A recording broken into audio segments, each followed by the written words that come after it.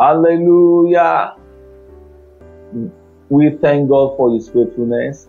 This is the last day of the 6th month, the end day of the first half of the year. Wow. Congratulations. Thank God for His faithfulness. And I pray that today will be special to you in every way. In the name of Jesus. Let us pray. Father, we thank you for your faithfulness. Thank you since the beginning of this year. And thank you for all you've been doing in spite of all that is happening all over the world. Thank you for keeping us. Thank you for upholding us. Thank you for blessing us. Thank you for loving us. And our prayer is that, Lord, please bless this day specially for us, so that our transition into the second half will be beautiful and glorious. In Jesus' name. Amen. So friends, I'm congratulating you for seeing the last day of the first half, and I pray you will see many more and you will fulfill your days in Jesus' name. Today we want to talk briefly about the highway. The highway. And our text is from John 14:6. John chapter 14 and verse 6. And Jesus said unto him, I am the way, the truth, and the life. No man cometh unto the Father but by me. Wow. I read this to you again in Matthew chapter 10 from 37 to 39. Matthew 10, 37 to 39.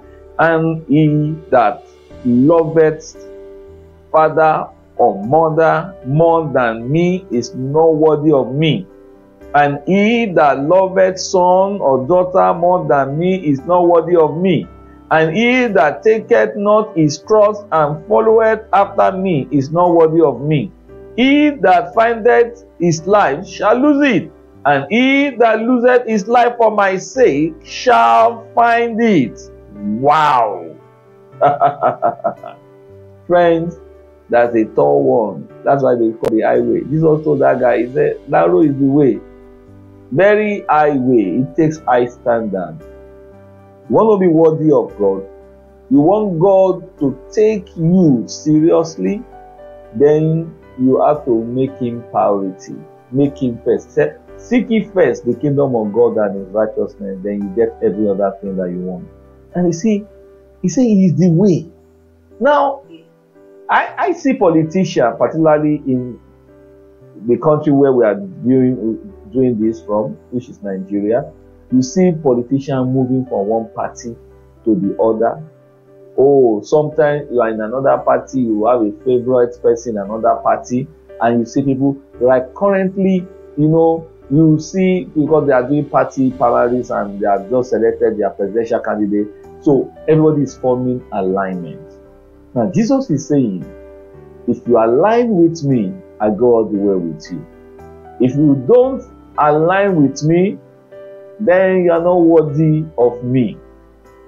Friends, people say they pray, they fast for long period and they don't get results.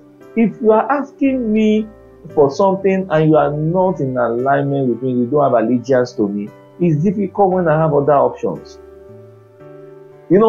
So I like to remind you that Jesus said, you must prefer me than other people to be worthy of my relationship, of my friendship, of my support, of me answering your prayer.